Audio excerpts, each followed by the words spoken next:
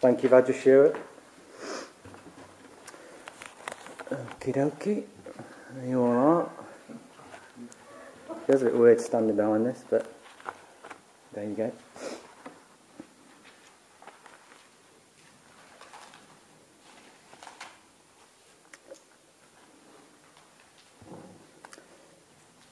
Okay, so yeah, I'm going to talk about compassion today. Karana. I'm going to sort of talk about... You're supposed to do this thing in talks, aren't you? Where you're supposed to tell them what you're going to talk about, say what you're going to say, then tell them what you told them. So here we go. Following that. I'm going to talk a bit about the Buddha. And we're looking at compassion itself, but I think particularly in the talk I'm going to try and sort of keep in mind the Buddha, just because he's sort of the absolute manifestation of compassion. I'm going to talk about dukkha and responses to suffering. And that's pretty much it.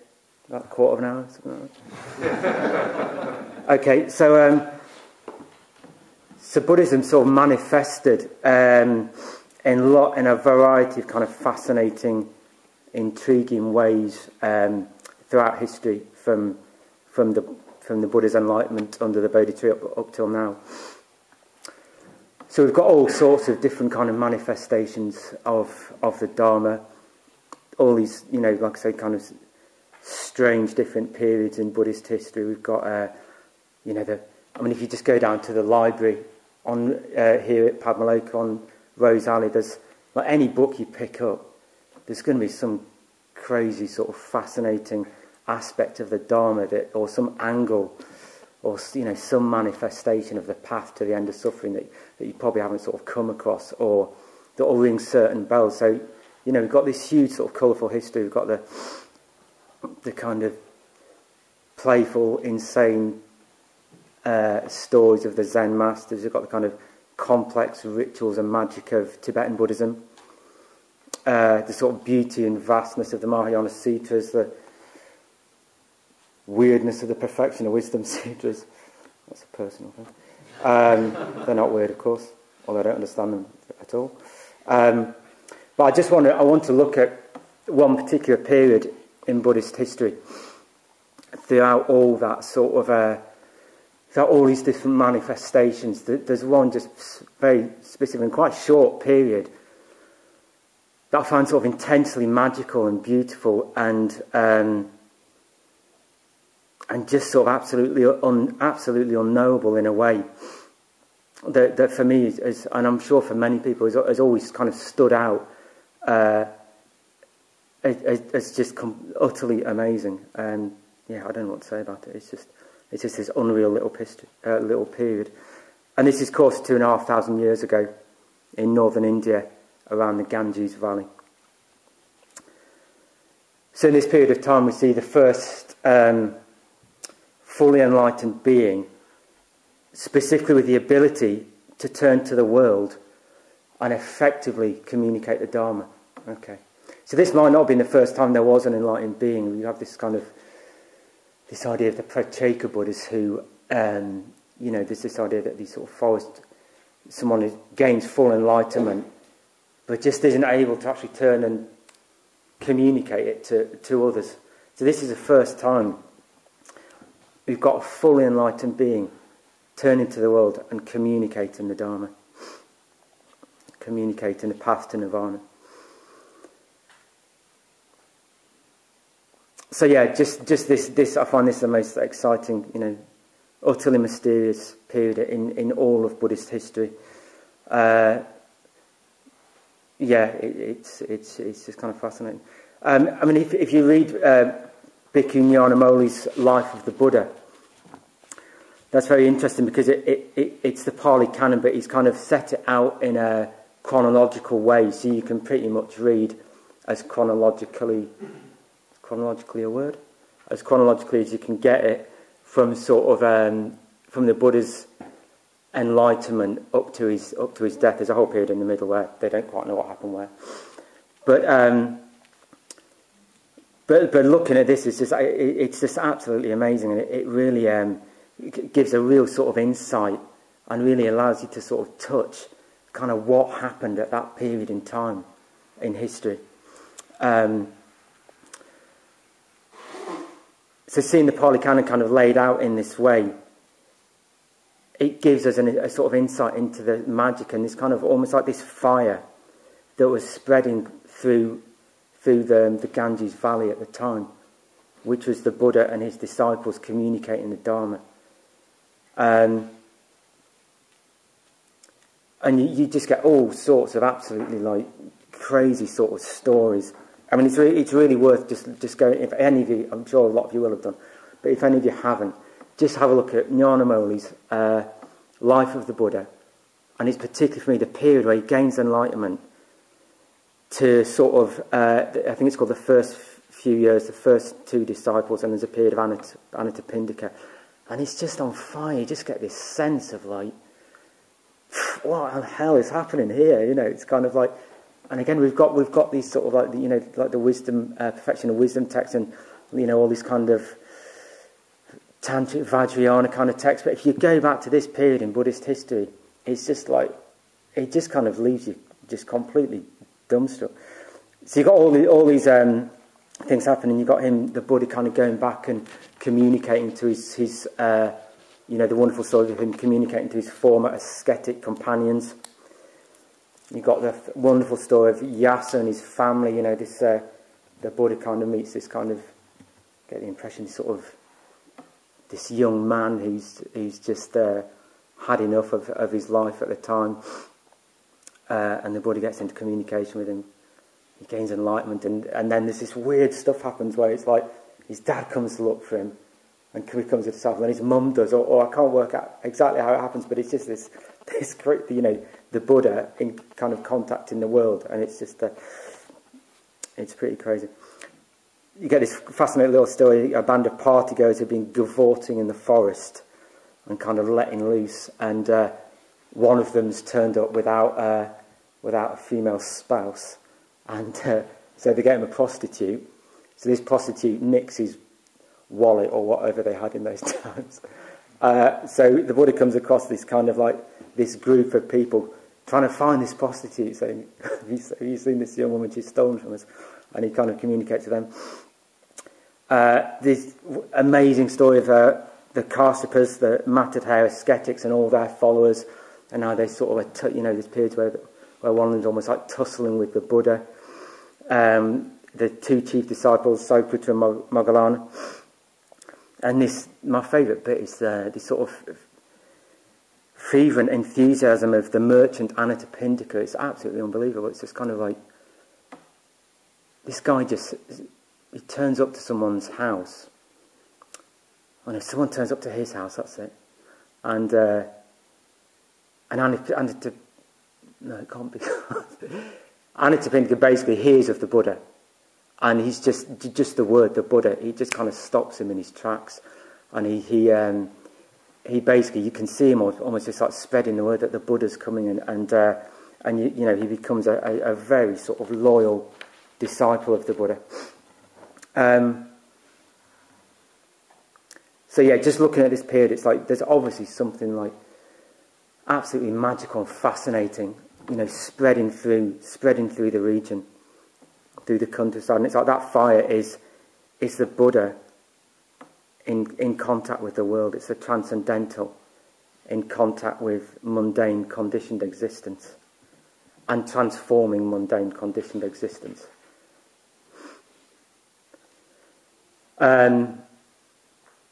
So it's just this period, this kind of first few years almost after the Buddha's enlightenment and his communication that, I think it's the most magical time we can sort of look at. And it's almost like, particularly looking at Nyanamoli's book, you can get a sense that looking at Buddhist history in this way, it can all look a bit tidy and a bit kind of sewn up, and he gains enlightenment. Then speaks to the ascetics, he pronounces the Four Noble Truths, they gain enlightenment, they kind of go off, and it's all nice and kind of tidy in a way, but it's but what actually happened, it's like, well, first there's the kind of historical fact that we don't really know exactly what happened, And I'm sure, it said that the Buddha probably didn't lay out the Four Noble Truths in this clear, concise way. We don't really know what he taught, essentially, in the sort of early days. I think he was probably working out his Dharma, working out the kind of how it was going to manifest and seeing how it was affecting people. So I just wanted to kind of make the point that, it can look really tidy and sewn up. But when you've got the Buddha, a fully enlightened Buddha, able to communicate the Dharma to all these people, we've got to essentially say, well, we don't know what happened actually. We don't know what enlightenment is. I don't. So what happened is just such a mystery. It's said that quite early in this period, it said that Buddha actually managed to lead to insight 55 people from one village. Before long, he had 60 fully enlightened disciples. The Buddha gathers these 60 together, and he sets them off to proclaim the Dharma that's going to lead to the end of suffering. And he states that he doesn't want any two of his disciples to walk in the same direction. Because it's almost like he's seen how important the Dharma is. He's seen that people have been released from suffering, from hearing it. And that many more can be as well. So he doesn't want two of them to kind of traipse off, kind of hanging out with each other. He wants them all to go in different directions. Because he knows what they've got to offer, and he knows how important, he can see how important it is. I kind of almost wonder as well, I suppose the Buddha didn't really know if his teaching was going to work, which I find really interesting. It's kind of, when he decides to teach, I'm going to come back to that later, he doesn't know if it's going to work. There were probably quite a few people previous to that that decided to teach, but just couldn't. They just couldn't communicate. They didn't have not the capacity, but they didn't have the means to be able to communicate the Dharma. So I find that fascinating. The Buddha just didn't know. It wasn't like, I found the truth and I'm going to tell everyone. It's all kind of end of story. It's just sort of, he just didn't know, which I think is kind of fascinating. I also wonder what it would have looked like, these 60 full enlightened disciples and the Buddha. Just visually now, it's like, what would that have looked like? Would they have looked similar to us? Would they be floating 3 feet in the ground? It's like, because you have these images of what an enlightened being probably looks like. But we just don't know. They would have probably just looked like they would have just looked like a load of scruffy ascetics kind of just hanging out, to be honest. That's what I think. But I don't know. So the question is, why did the Buddha set these 60 disciples off? Why did he say, I don't want any two of you to go in the same direction? He obviously thought about that. It wasn't just like, someone said, oh, I want to go this way, and someone said, oh, I might try that way, and he suddenly said, oh, I've got an idea, why don't you all go different ways? There was a reason that he would have said, I don't want any of you to go in the same direction. So why did the Buddha do this? In a way, the Buddha wasn't interested in his disciples going off and attracting more and more disciples, so he could be seen as, Shakyamuni, the heavyweight, who's just got thousands of disciples, more than anyone else. He wasn't interested in that. He didn't want to be ranked as one of the spiritual leaders of the time. He wasn't interested in receiving riches for his teachings. He wasn't interested in being given beautiful gardens by merchants. He wasn't interested in arguing with Brahmins and winning debates. He wasn't even interested in just sitting away from the world, just absorbing himself in the release of nirvana. You could say that wasn't what he was interested in. So from a certain point of view, it's like, well, there was nothing within mundane existence that the Buddha was interested in. He'd completely severed his bonds of attachment to the world. And there was nothing that, the world, conditioned existence, could actually offer the Buddha. To put it like that.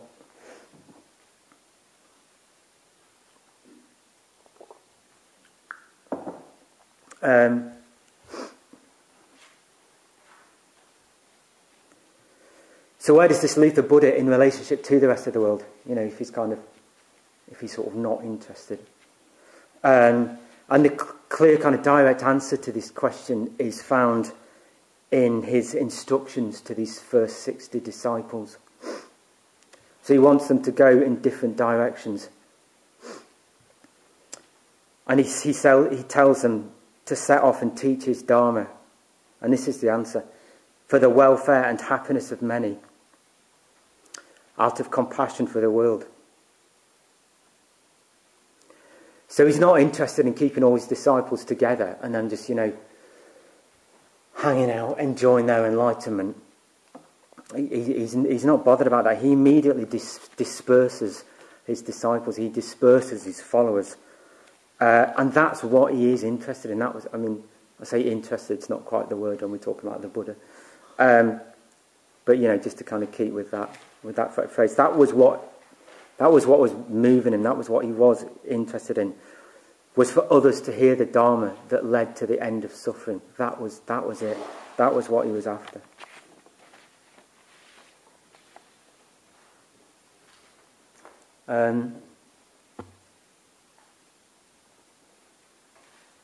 So at first it said that the Buddha, it's going back a little bit, was reluctant to teach the Dharma after his enlightenment. He said that it would vex him to try to communicate the absolute subtlety, unfathomableness of his experience to others.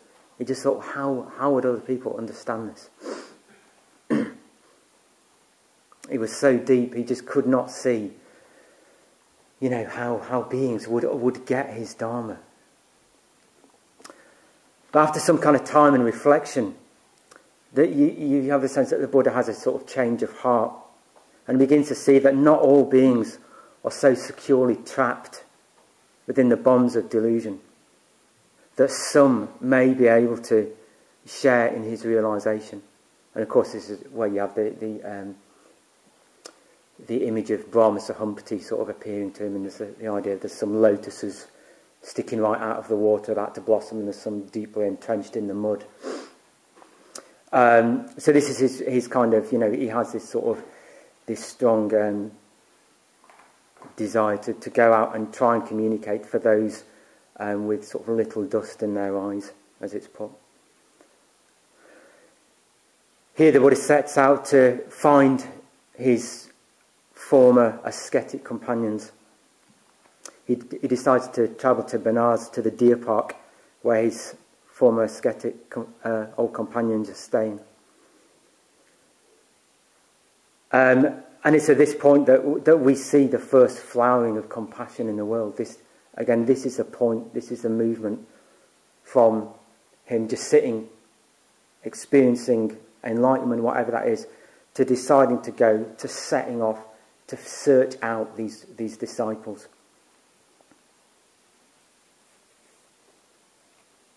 And I wasn't going to mention this, but just quickly, it's a bit like, it is such a mystery, the whole thing's such a mystery, because it's like, these disciples, when they saw the Buddha coming, they said, here comes Gautama, El Slacker, because of course he'd stopped sort of like starving himself, stopped taking food. And they said, right, let's not get up and give him the sort of any reverence as we used to. We'll just sort of sit here and grumble amongst ourselves. And but as the Buddha comes, they just, independently of each other, they just kind of stand up, because there's something about him. There's something has changed that they respond to. Mysterious. So compassion is said to be when metta encounters suffering. So here we have the Buddha fresh from his enlightenment, dwelling in metta, in the perfection of metta, Maha Maitri, dwelling on the possibility that others may be released from suffering on hearing his teaching.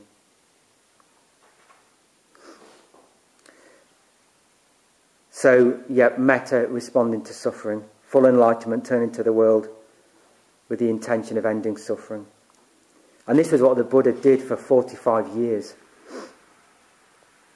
After his enlightenment, he just responded to the world over and over again.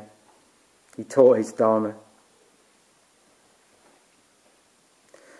So he saw that he was able to give to humanity something that they could confidently and securely and wholly place their hearts on. Something lasting, permanent, deeply satisfying.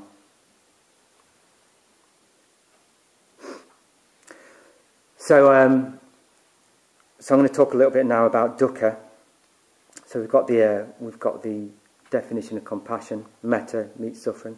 So I'm going to talk a bit about dukkha, about what kind of suffering is, because we've got to get a bit of an angle on suffering if we're going to talk about compassion. So, I mean, there's traditional lists of types of dukkha. I'm not really going to go into those, just to say that there's an infinite variety of the different manifestations of dukkha, more numerous than there are beings in existence. So dukkha translates as suffering, but I'll probably be terming it as suffering in the talk here, but I personally find that sort of unsatisfactoriness is a little bit of a better rendering than suffering. I think maybe I tend to find it, talking about suffering, it's almost like you have a sense that suffering is when things get really bad. You know, and you're really suffering, like, you know, something like grief or great illness or some deep loss. You kind of have a sense of, oh, that's suffering. But in a way, I think dukkha is so deeply, finely woven into all of life that for me to use the word suffering, it's kind of a bit. It just feels slightly kind of outweighted. Although I'm going to start using it in the talk, but I find that unsatisfactoriness just for me just covers such a larger kind of more subtle sort of area of experience. It just kind of fits better. So I'll just have a quick look about what the Buddha had to say about suffering. So this is said to come from that quite vital first sermon to his former ascetics. Birth is dukkha, aging is dukkha, sickness is dukkha, death is dukkha, sorrow, lamentation, pain, grief and despair are dukkha. Association with what one dislikes is dukkha. Separation from what one likes is dukkha. Not to get what one wants is dukkha. In short, the five groups of grasping which make up a person are dukkha. So I find that pretty heavy, really. That's kind of it's almost like he's not messing about there. It's so beautiful. It's so strong and uncompromising, and you have a sense that there's a real urgency in the Buddha's voice. You know, he's talking to these ascetics, and he's trying to communicate to them. He's trying to communicate to them their condition, their situation, what's actually going on. So he's not kind of messing about, really. He's trying to show his companions that they could have a much deeper understanding of what it actually is to be fettered to fixed self, fettered to conditioned existence. So he's absolutely laying it out. And you see him do this time and time and again in his life. I kind of think if I met the Buddha, I'd just probably think, just panic and run the other way. He seems so uncompromising sometimes. So to have any sense of the Dharma and the need for the Dharma, I think we've got to have a sense of, well, what is dukkha? Some understanding of what is dukkha. So the Buddha repeatedly said that he taught that there's suffering and there's a path leading to the end of suffering. So this is obviously found in the Four Noble Truths.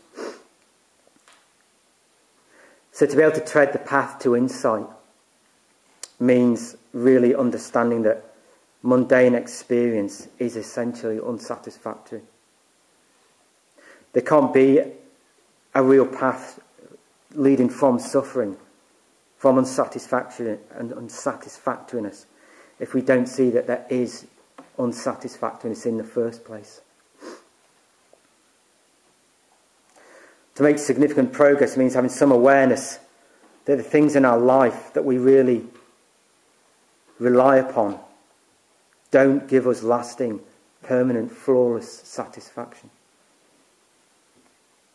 they fall short, and this causes us anxiety and just an experience of dissatisfaction.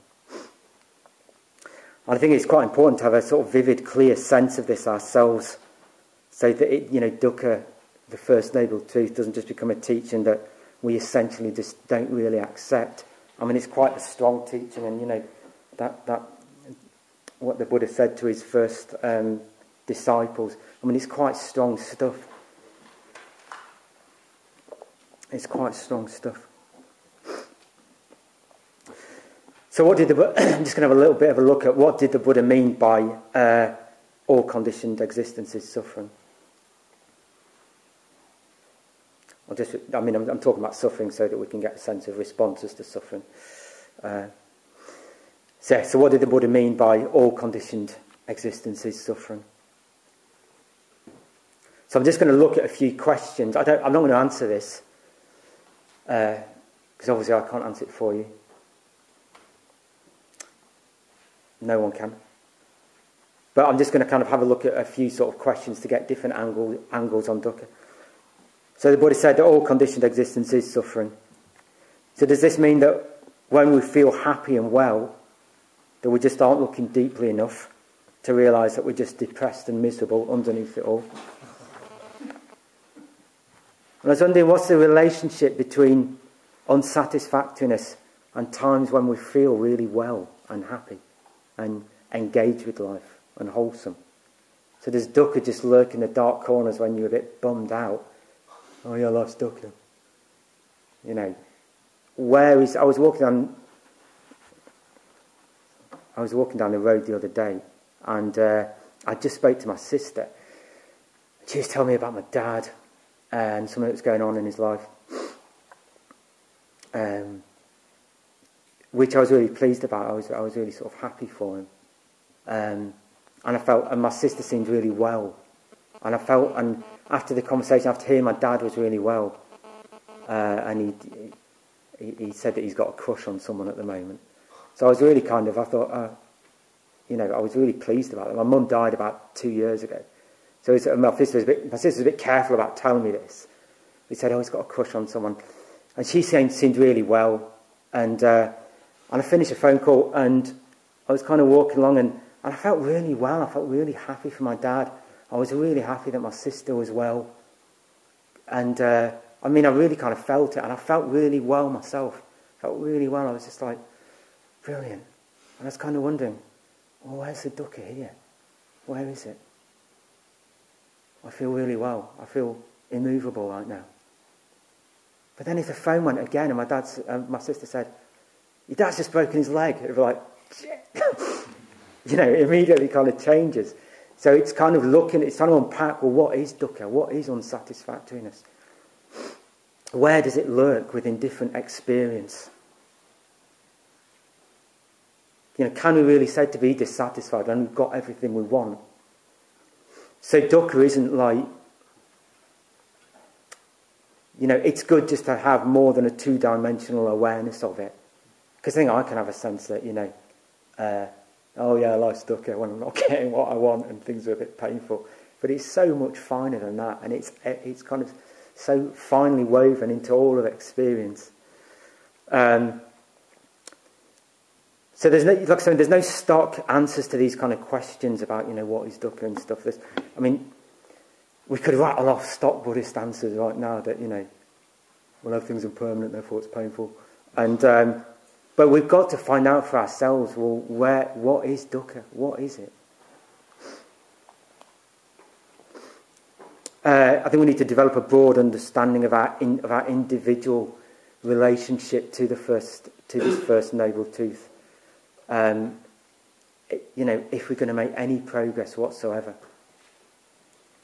And I suppose the first thing is, are you able to accept it? Because you shouldn't just accept it because, the Buddha always said this. Don't just accept it because he says so.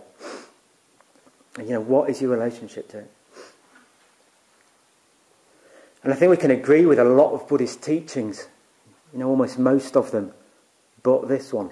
It's kind of like we can cherry pick a bit and keep avoiding this central central teaching. So I think we just need to be a bit careful about that, and just try. If you start moving on, your practice starts getting a bit deeper, and you've noticed that your metta practice is beginning to bite, and it's affecting your response to other people.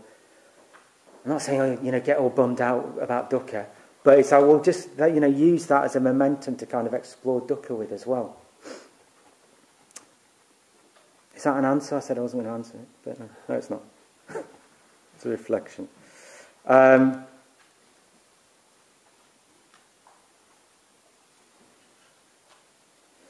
So if compassion is a response to suffering,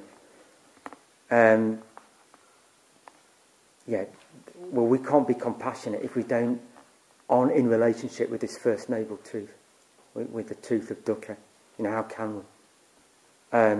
So we're putting limits on our metta and therefore our compassion if we're not able to sort of experience, get behind this teaching.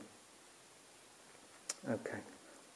So I'm going to talk a little bit about compassion or karuna. So what would karuna,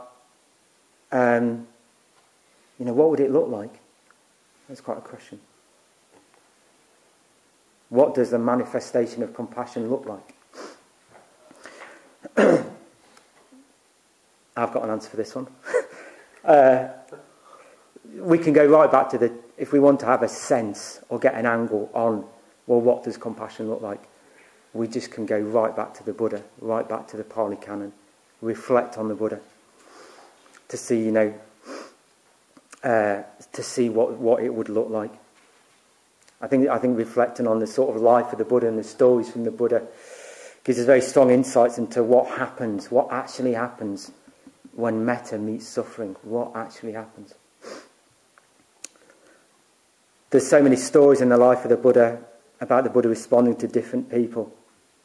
We've got the Buddha meeting Kisa Gotami. So there's this distraught mother who's bereft and is dragging around the body of her recently dead baby.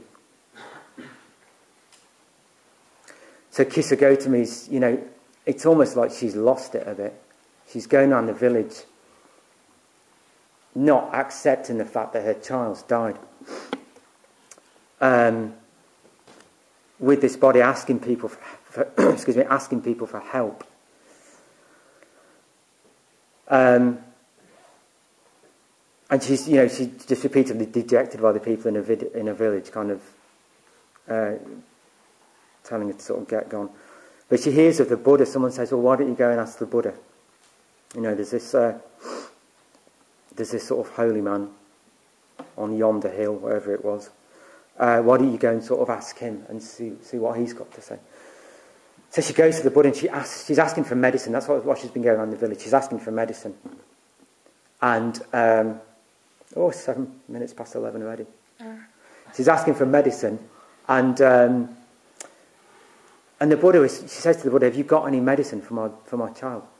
And the Buddha replies that, "Yes, I can help you." He says, "I can help you." So she's kind of like, just can't believe it. So he says, I'm sure many of you have heard the story, but it's a nice indication of karuna on a certain level.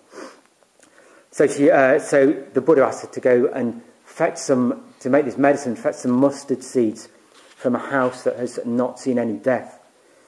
So she goes into the village. She kind of has she's going to each house, each hut rather, each family, and asking for mustard seeds. And sometimes she'll get some, and she'll kind of say, "Oh, has anyone died here?" And she keeps asking this question, and the answer's always, "Well, yes, someone has." And eventually someone says to her, "The living are few, but the dead are many. Do not remind us of our grief." So with this, she just realises that with these words that that suffering is everywhere. That it's not just her that is suffering. That everyone she's been to, she's witnessed, this kind of pain, grief all around her. And she of course becomes a disciple of the Buddha, returns to the Buddha and gives her child up. But that's one. I mean, in a way, I've got to say it's quite an obvious sort of a story. There's all sorts of stories. Though you then got the Brahmin Pachanika, or contradictor, who decides to go and refute whatever the Buddha says.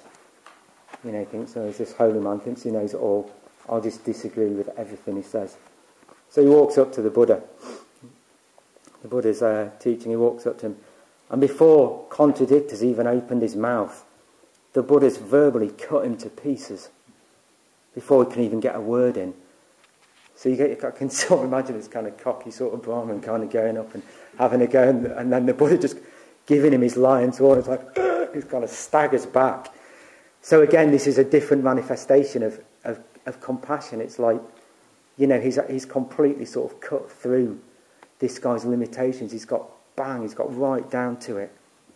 And this was and this time and again is happening with the Buddha, when he had this ability to communicate to people.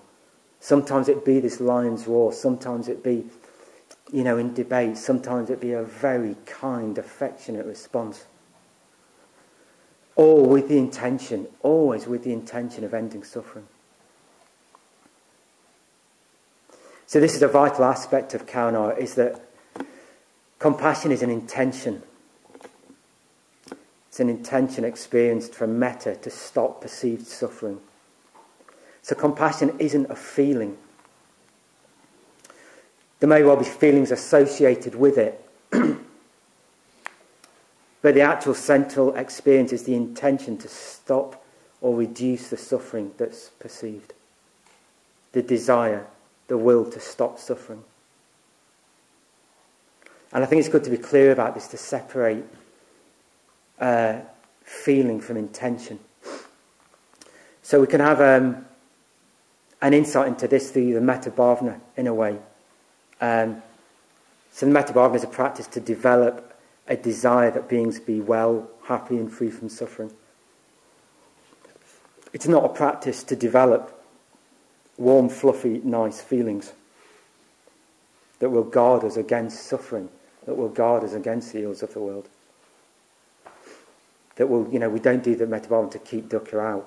We do the metta bhavana to develop intention that others and ourselves be well. Of course, the outcome is that we can sometimes have nice, warm, fluffy feelings, as well as lots of other much deeper experiences.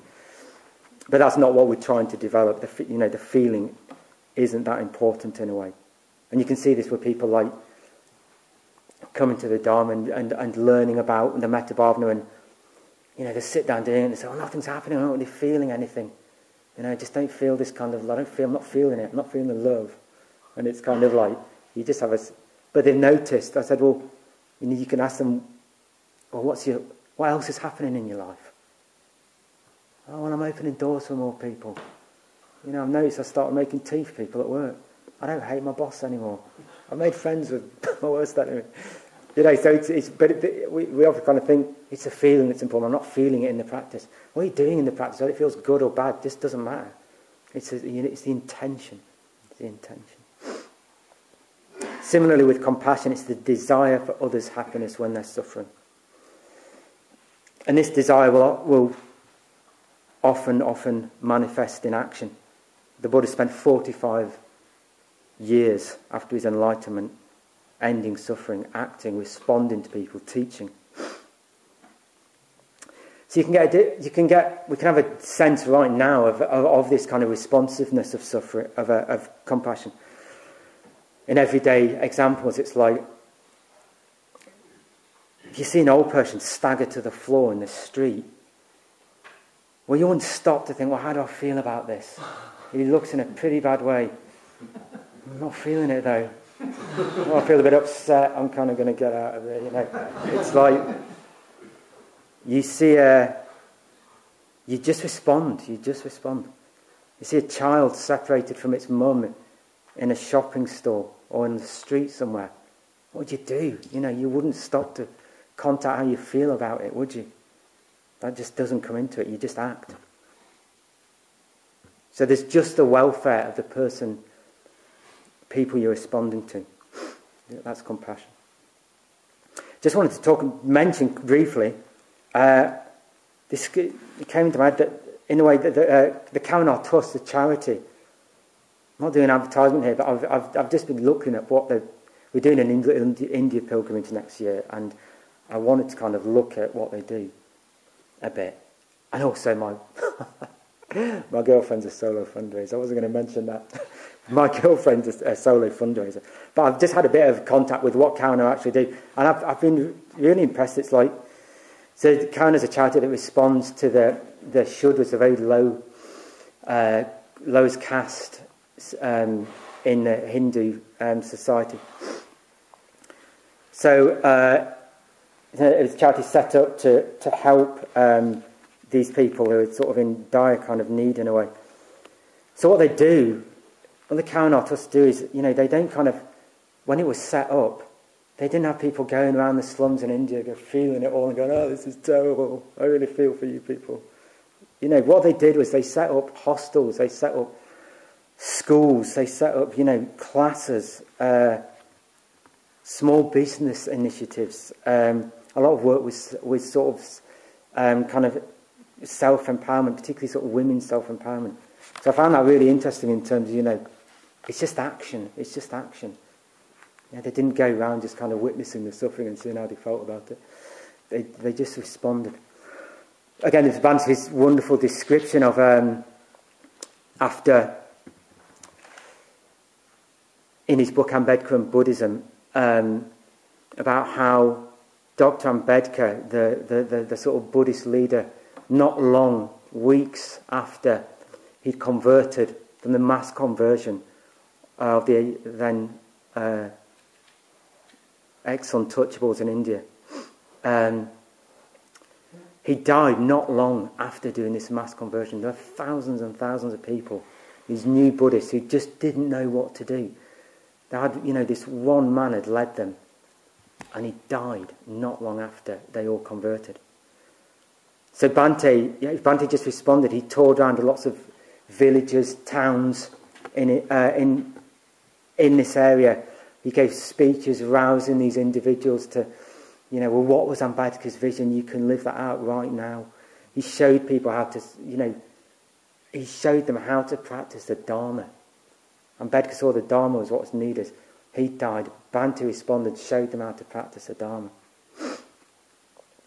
Funnily enough, Bante said that there was almost something else acting through him at this point of his life when he was giving these lectures, which is interesting. I won't really say much about that. So I'm going to have a little bit look on a sort of more individual level about suffering and responses to it. And again, still exploring a bit about clarifying what is Kavanagh. So we can often have views about practice, about what certain practices should look like, what Kavanagh should look like, how would it manifest. And I think in a way we can often, again, base that on sort of feelings. It's good to be clear, like this, with anything practicing the Dharma, it doesn't have to look a certain way. It doesn't have to be dressed up in particularly Kavanagh, doesn't have to be dressed up in particular feelings. So it doesn't have to be a particular look of concern on your face. It's about developing the right view of responding to people. I think you can have a sense that people are sometimes deliberately trying to be compassionate. It doesn't kind of work. It's metta and the suffering. I've just got this image kept coming up of the face of compassion, and it was someone kind of going, this sort of like a horrified, sort of distraught look, and because it's kind of feeling, it's got to look a certain way. You've got to feel the pain to be able to respond to it. I mean, you just don't, as long as you're able to respond.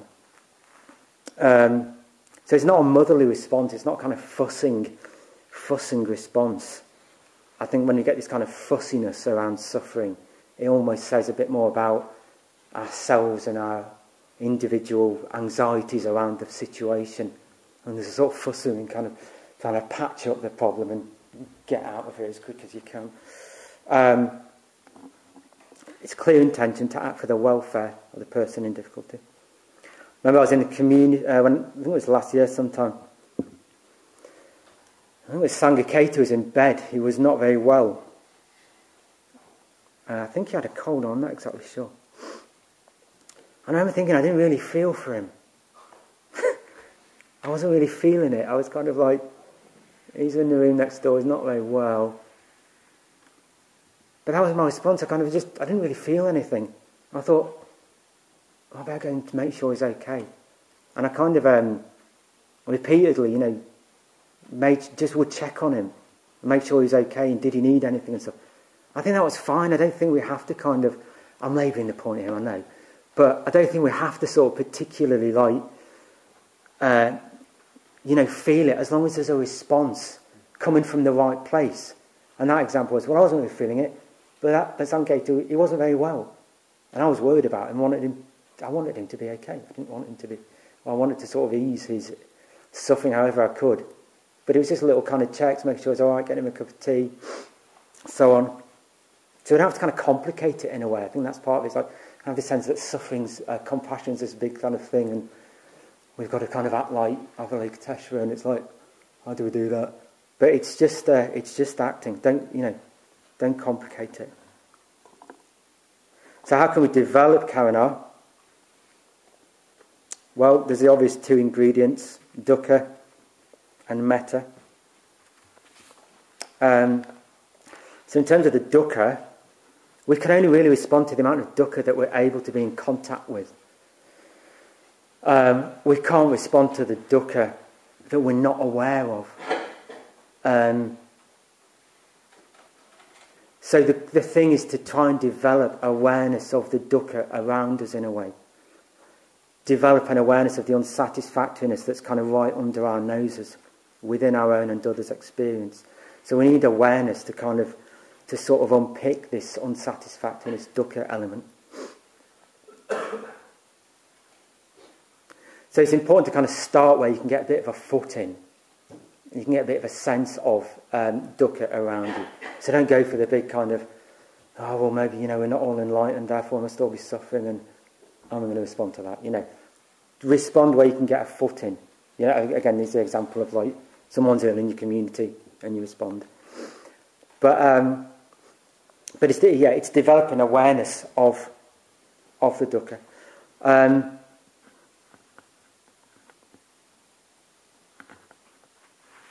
Okay, I've just got a couple of readings here on this kind of line of developing awareness of dukkha. So this is from a wonderful book. It's Patal Rinpoche, Words of My Perfect Teacher. It's quite amazing. So he's kind of talking about awareness, beginning to really look at where is there dukkha, what is dukkha, and looking for it. So some of this is a little bit grisly, but it's almost like you get a sense that he's looking at something, he's seen something that's not been noticed. Okay. So there's two separate readings. When you start meditating on compassion, it is important to focus first on suffering beings individually, one at a time. And only then to train yourself step by step until you can meditate on all beings as a whole. Otherwise your compassion will be vague and intellectual. It will not be the real thing. Reflect particularly on the suffering and hard. He's talking obviously to the Tibetan sort of people at the time, just to clarify.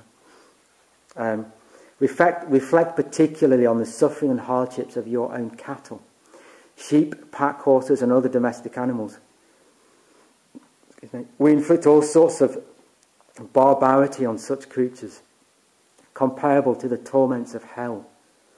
We pierce their noses, castrate them, pull out their hair and bleed them alive. Not even for a moment do we consider that these animals might be suffering. If we think about it carefully, the trouble is that we have not cultivated compassion. Think about it carefully right now. Were someone to pull out a single strand of your hair, you would cry out in pain. You would not put up with it at all. Yet we twist out all the long belly hairs of our yaks, leaving a red wheel of bare flesh behind. And from there, and from where each hair was growing, a drop of blood begins to flow. Although the beast is grunting with pain, it never crosses our minds that it's suffering. It said that the soft belly hairs of yaks, they would be used as wool, and they wouldn't cut it out, they'd just pull it right out by the roots. Just one more. Imagine yourself as an old yak, your back weighed down with a load far too heavy, a rope pulling you by the nostrils and your flanks whipped, your ribs bruised by the stirrups, in front, behind and on both sides. You feel only burning pain. Without a second's rest, you go up long slopes, down steep descents, you cross wide rivers and broad plains.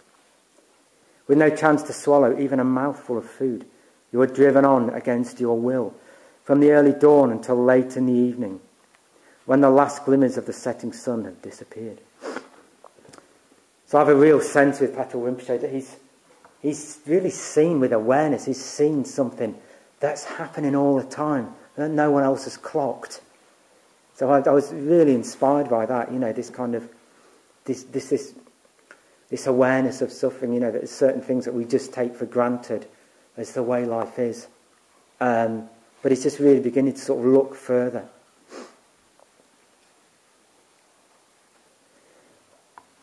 And we can do that. We can do this sort of all the time. So this sort of developing awareness of suffering, in a way, it's primarily just developing awareness of other beings. Actually, it's not quite right to term it as I am in terms of just developing awareness of suffering. There's just awareness of others. If all conditioned existence is suffering, then there's just awareness of others. People's lives, when not enlightened, are bound up with unsatisfactoriness. So dissatisfaction and ignorance go hand in hand. So all we're really doing is looking more deeply into the human situation. And you can do this at any time. I remember walking through Nottingham, and I was kind of, I suppose I was feeling quite a lot, experiencing metta towards the people I was seeing. And there's one street in Nottingham called Clumber Street, and it's supposed to be the most densely populated street in all of Europe. So there's this one kind of road that leads from one shopping centre to the other, pretty much, where there's just lots of people kind of walking along. And I was walking down there, just, with metta, and just started looking at people. And what I started, I wasn't looking with compassion, because you can't do that. I was just looking with metta. And what I started seeing was that no one really wanted to be in town, really. No one really wanted to be there. And I could see, again, this is awareness and metta, just people's life stories etched on their faces. There was some, so many people just looked tired and not satisfied.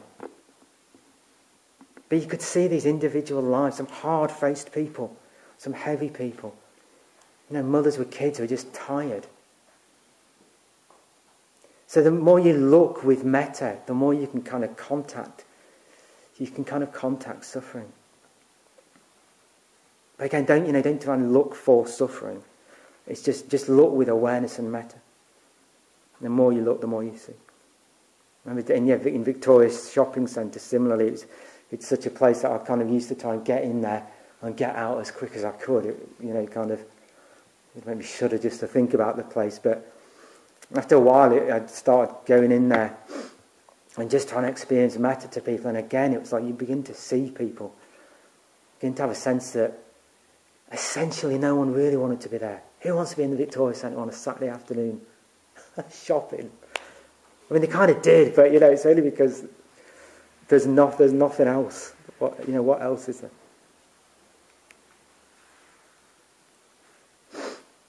So Bhante makes a very interesting point that it's very good to be aware of the dissatisfaction around you.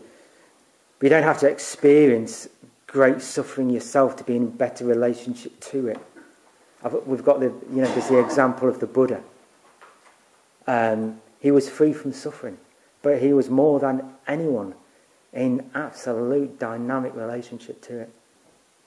So Bhante says that people who suffer are not necessarily nearer to the realization of the first Aryan truth of suffering than those who do not.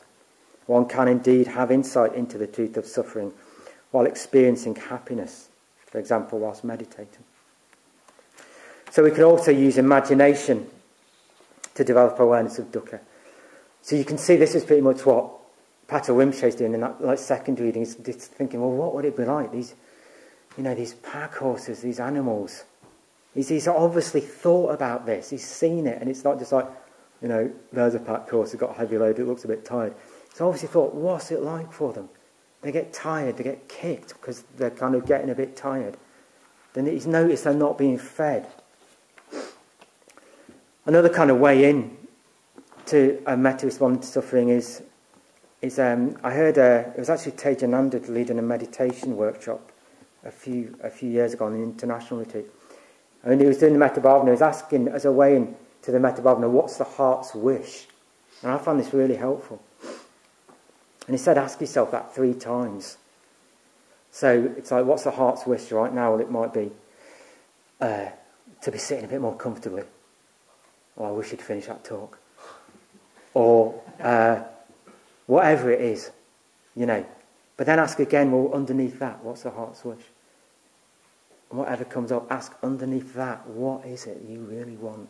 What is your heart's wish? So with that, you can really get a sense of what's getting in the way of being deeply satisfied. And you can apply this perspective to others. And I think this was partly what was going on with the kind of people in Nottingham thinking, well, what's their heart's wish? What do people really want? And what they're doing isn't meeting that, What do people really need in their lives? And through this, you can get a sense of what's getting in the way of what they need. I think this is...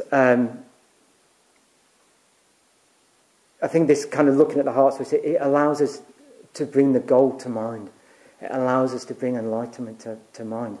The absolute permanent end of dukkha,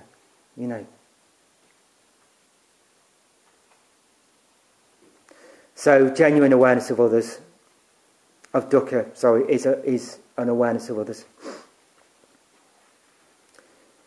And I think really seeing, the Buddha really, really, really saw people, okay? And that was because he was enlightened, that he really saw utterly the human situation. So I think the more aware of people we are, is to be more aware of enlightenment itself, to be more aware of what people need, what do people need. And we then get into dialogue with the suffering that comes through not realising impermanence, the truth of impermanence. So, I'll just talk a little bit more about in this area. So there's having an awareness of our sphere of influence as well. Okay. So I mentioned before about got this idea of the bodhisattva of compassion up there and trying to kind of jump up and be a bit like that. But it's like, what's our sphere of influence in terms of responding to suffering? And it's being confident that we've got a limit to our sphere of influence. Sometimes we can help, sometimes we can alleviate suffering, sometimes we can't. Certainly if you're kind of in communication with people that are sort of repeatedly, and this happens, I certainly used to do this myself. People repeatedly falling into kind of habitual, unhelpful mental states. So you might have spent quite a lot of time kind of listening to people, taking them in, helping them, bringing perspectives that's going to kind of have them see things a different way. which they'll respond to. And it will help them. But the outcome isn't always simple. In a way, your response to people, might appear quite ineffective. People are very complex. Conditionality is just so complex that sometimes I think there's only so much we can do. And I think it's important, by not putting a limit on it, but it's important to accept, what is the appropriate response? Am I trying to do too much? So it's not helpful to kind of run around after people, trying to sort out their problems and difficulties.